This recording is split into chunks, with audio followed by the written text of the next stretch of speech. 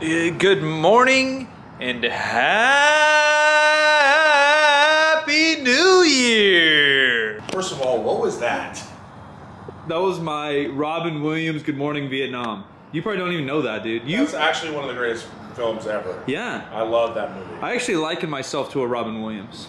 Robin Williams is easily top 5 for me. He's a genius. Yeah, he's amazing. I'm not as talented as him by any means, but I think our souls are similar. Yeah. Did you watch the documentary? No, I can't. I cried. No, I'll jump off a bridge. Yeah, it was terrible. No, I can't. I'm like joking because we're live on camera, but I can't. Yeah, it was so sad. Yeah, I can't do all that. Oh, zoomed in.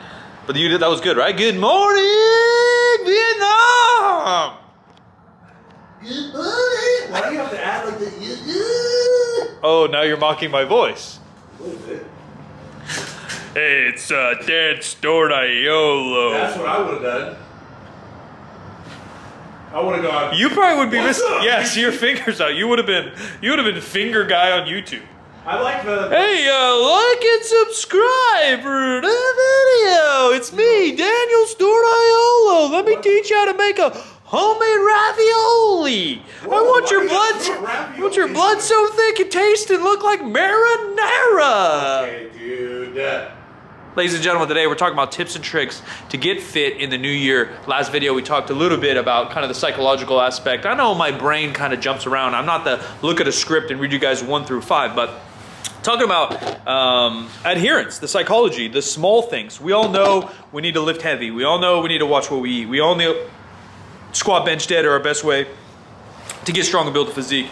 But what are the little things that get you going, that keep you going in the gym in 2021? If you do want to support, please leave a comment. Let me know your favorite Robin Williams movie. That's a good one, huh? Patch Adams? Ooh. Patch Adams is great. Miss Doubtfire? Who? Genie? Who? Aladdin sucks besides Robin Williams. Aladdin's trash. All you Disney lovers. So for me even, right? I took a year off. I guess I didn't even like saying I took a year off because that makes me think like, or you guys think that I decided to stop working out, but I didn't. I just couldn't work out for a year, mentally, physically, etc. So to get back into it here, going back to the nutrition, I was like, all right, I don't want to track my food. I got 20 pounds extra. I want to lose. I want to put on probably 10 or 20 pounds of muscle because that year was a little rough on the body and mind. But I don't want to track my food. It's going to overwhelm my mind and not make this fun. Okay, I don't want to do sets and reps because that's going to overcomplicate it for me. Okay, so where do I start? I do want to get stronger. I want to build muscle. Progress is what drives me personally, so I'm going to squat, bench, dead. And then I set a frequency and amount of days that I told myself I'd train minimum. So minimum, I gave myself 2. Maximum, I'd like to hit 4. But I took my mental health into account if I just can't do it. And it's not like, man, I don't want to work out today. I'm not going to work out. It's not that, but like I literally just feel so drained I can't. I'll take the day off. Not a big deal. Get back in the next day. Now, a lot of that comes from self-awareness and training since I was 14 years old for basketball and lifting. I just know what those days are like and what the pros versus cons is if I show up to the gym or if I don't. Some of you may not know that. Maybe you didn't play sports growing up. Maybe you didn't play sports at a high level. Maybe you never took something that seriously on a physical note.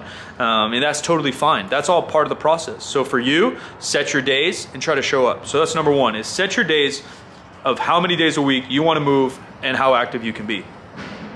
Number 2, I suggest it doesn't have to be lifting. Again, what drives me is the progress of getting stronger, building more muscle, and hitting some all-time PRs before old Mikey puts up his lifting belt. So I got a couple more years in me. I'm 32. I'm young. I'm sprightly. Everyone's like, you're just 32. You can do whatever you want. You're in your prime.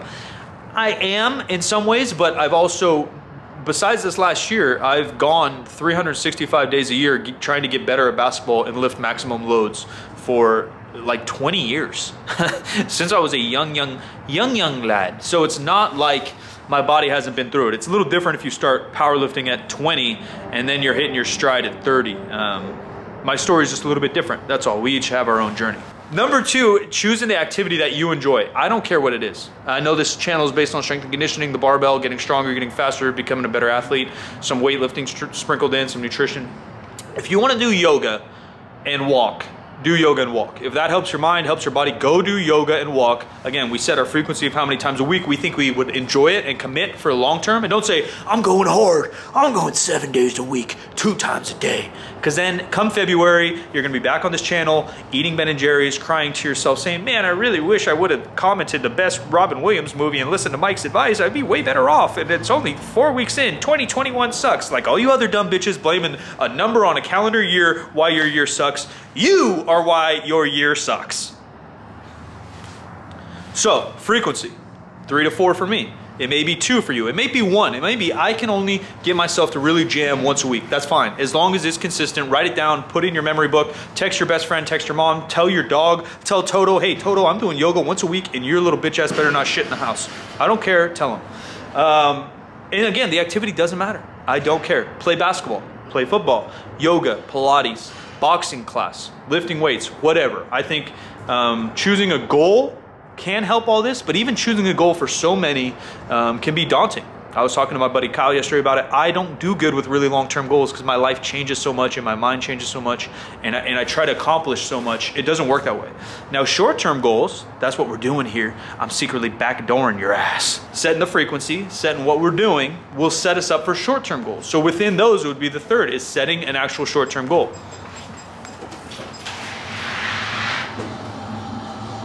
Hi guys. You've ruined 10 minutes of it. Is this the casting couch or was Oh, I needed that. Let's weigh a plate. Wait. So it goes up to 440, so be careful. So if you can't use it, then we need an intervention. I said if you can. I didn't say you cannot. I said if you cannot. I'm saying just don't jump on it. You know, step on it and then Step 3 is setting the goals. So for me, it's to get that 600-pound squat. It's a little bit medium term, you know, and I guess we can define that however you want. Typically people do like a year to 5 year. Some people do months, and then the day, which again is that frequency thing. Some people write notes, whatever it might help them get that day done. I'm not an organized guy. My brain doesn't work that way. My life doesn't work that way. I'm so anxious, things are in my head. If I say I'm gonna do it, or if it's in my brain, I just do it. I don't need to make lists, like to-do lists or organize. But if that's you, again, we need to learn to be a little self-aware, look inside, write that down. I don't care. Shout out to my homie Simon. Simon told me, man, I've been so productive lately. I started writing lists every morning. I was like, bro, I absolutely hate that. That gives me more anxiety and makes me less productive. But if that's what helps you jam out with that. Same goes with the long-term, medium-term, short-term goals. So short-term goal for me, I got myself 6 months from when I started lifting, which was probably about October, to not mess around with my food, but be a little bit more casual with my food, focus on building the muscle and strength back, squat 600 by this summer. And then when that 6-month mark comes, I'm gonna dial in the nutrition a little bit better. I already dialed it in right now. I made a new goal along the way that's more financially driven than necessarily fitness driven. But I decided to stop eating out or ordering out food. So I'm either gonna cook more, I'm gonna maybe get a meal prep service, I'm maybe going to do more snacks or things around the house that's more consistent, but I'm not gonna use my DoorDash. I'm addicted to that little thing, and it's just so convenient. I make not the best choices. Food doesn't fill me up, not as nutritious, and it's literally the one thing I like splurge on financially. So I'm gonna cut that back and try to line up my financial year in 2021 also. So those are my goals. Again, comment below your Robin Williams movie. Let me know some of your goals, and we can talk more goals going down, but just set your frequency for my team. Set what activity you want to do physically, mentally. It could be meditation tied in there too. Set that up. I'm gonna meditate 3 days a week, and I'm gonna do deadlifts 3 days a week. I really don't care what it is. It doesn't have to be complex. We can dive those things in more, because as soon as you overcomplicate things, sometimes you overthink, and the paralysis by analysis, or you just set yourself up for failure. Too much restriction doesn't mean or equal success. Oftentimes people start too restrictive and just can't adhere. Again, long term is going to be this. If you deadlift 135 every single day for 10 years, you're going to be better off than having 1 week of a crazy deadlift session and this fancy program and reverse bands and all this dog shit, right? So we need consistency, we need adherence, and then we'll slowly ramp things up. I like to build these mini goals, set the routine, set the discipline so it becomes second nature, and then from there I can start adding more to my plate. If your plate gets too full, obviously it breaks and we can't carry that thing. Appreciate you guys. Happy New Year. Excited to continue the content. We are consistent now, man. Monday and Wednesday. Podcast coming soon. 3sb.co for all your apparel and gym information. I'm Silent Mike. I'm going to go lift with the boys, so hopefully you see some of the footage. We got some squats today. A little bit of bench and a little bit of fluff and puff.